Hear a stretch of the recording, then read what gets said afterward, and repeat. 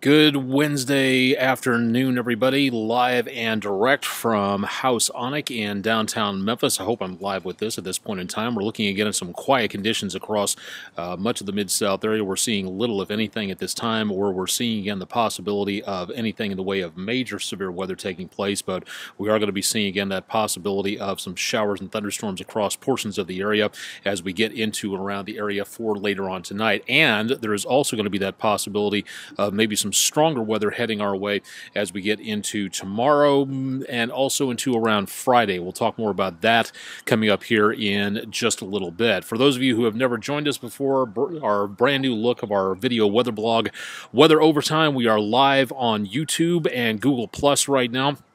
Hopefully getting a Periscope Twitter update going up here in the course of about the next maybe half an hour, somewhere in there. So thanks to everybody for joining us on this. And as of right now, again, decent amounts of problems with streaming. Hopefully this is coming through. We're having some trouble, again, getting the internet signal through at this point in time, it looks like. So we may have to try this again at some point in time. So as of right now, we have the possibility of activity going on. Matter of fact, let's just go ahead and show you more about what's going on across much of the area. We have, again, radar up here showing again a few scattered showers and thunderstorms across parts of the Mid-South. Let's go in on the metro area and show you that we have again little, if anything, really taking place at this time directly in the Mid-South. Things are pretty quiet in the central parts of the viewing area. Back to the north and east, we have again some scattered showers across the boot heel of Missouri in the upper right corner of your screen up into around the area, the central portion of the screen that you're watching back over there, and also seeing again more showers than anything else between Jonesboro and I-55. Bulk of the activity right now is over West Tennessee, west of Dyersburg, or east of Dyersburg, north and east of Jackson, back over toward the Tennessee River Valley.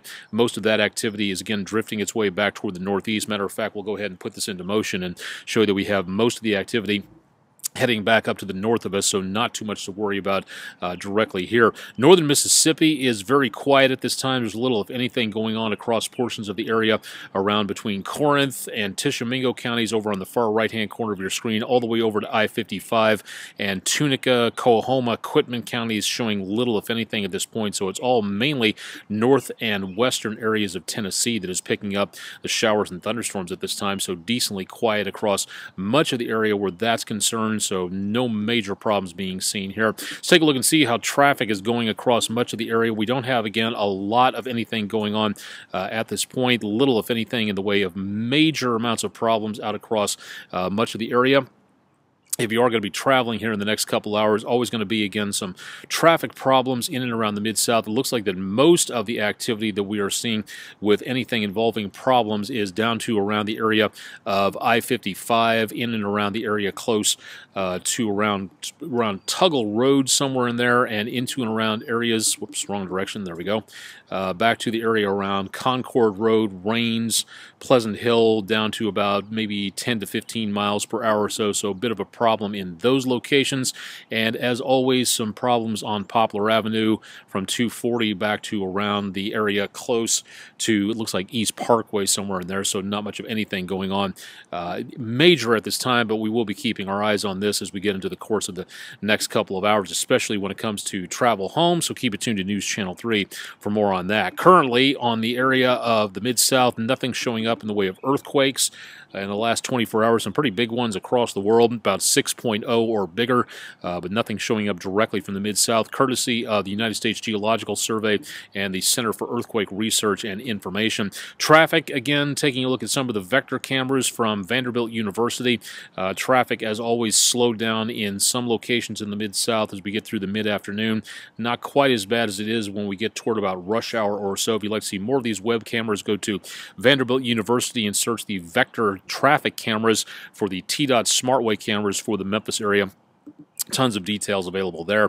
Lots of clouds popping up across the area. Looking at Power Center Academy, you can see some of those cumulus clouds up there blocking out some of the sunlight as the mowers get busy out there on the lawn taking care of everything out that direction. Looking toward Germantown Parkway, St. Francis and Cordova, showing light traffic and everything moving along pretty well. Looks like the Delta School in Wilson, Arkansas is back up and going again. Glad to hear that. Great view of the lawn.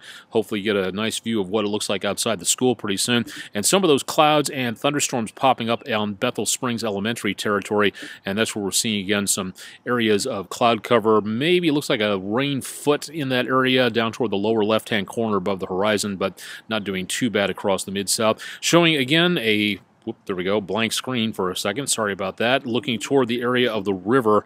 Mississippi River is doing much better at this time, heading on downwards, and will continue to do so throughout the course of the rest of the next couple of days. Looks like a pretty steady flow downwards into the next few days or so, as the Mississippi River crested over the last few days and is now doing its best to head back on downwards once again. Should be about 10 feet, it looks like, by about this time next week or so, so a steady progression downwards into the next few days.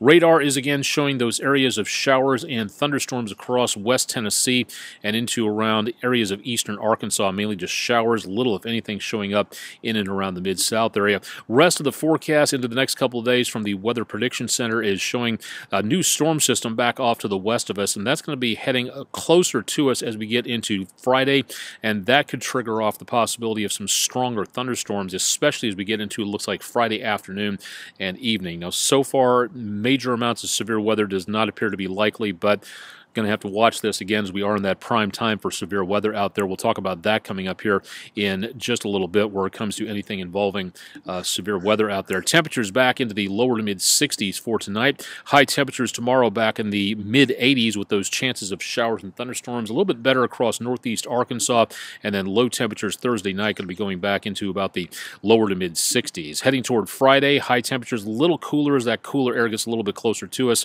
Temperatures back into the mid to upper 70s to lower to mid 80s, and more chances of showers and thunderstorms out there. Severe weather chances at this time doesn't really look like a great deal taking place, but we could be seeing again more problems as we get into around Friday. That's where we see again the potential of some of that severe weather, some, not a lot, dropping its way into the area around the marginal threat layer, around the Boot Heel, northwest Tennessee, and northeast Arkansas. So that's where we're mainly looking at the possibility for more severe weather across much of the area. So stick around for more information on that as we go into the next couple of days, and we're definitely going to keep you advised on that. Whether or not we have anything in the way of good amounts of viewing for tonight, if you have a telescope, there is going to be a asteroid flying by, which should be decently bright. If you'd like to know more about that and other stuff, we'll be posting more on Skyblog 3 coming up a little bit later on. Astronomy information from across the Mid-South and points beyond as well, so stick around for more information, and we'll keep you updated on that as we see stuff across the area coming on through. And great opportunity to see more with the, I believe, the WREG meteor showers coming up, so we'll talk more about that coming up a little bit later on. We'll have more details on your complete forecast tonight on News Channel 3 on First at 4 with Tim and Jim, all the way throughout News Channel 3 at 10, and then I will be on with you tomorrow morning. Todd Demers is taking a break from his very busy anchoring schedule, and more details to come on the complete forecast on tomorrow morning's News Channel 3 Daybreak, so definitely want to stay tuned for that. Live and direct from House Onek in Memphis, I'm meteorologist Austen Onek. Stay tuned for more coming up with News Channel 3 over the next several hours into the rest of the evening, and we'll have more tonight on News Channel 3 throughout the rest of the, I already said that, into tomorrow morning, I should say, with News Channel 3 Daybreak. Thanks for joining me on Twitter and also on Periscope, YouTube, and Google+, and also going to be posting this on Facebook a little bit later on. All the social media stuff you see available there and there. Check me out on social media, and we'll get you updated on weather and science in the Mid-South. Thanks for joining me. More details coming up later on News Channel 3.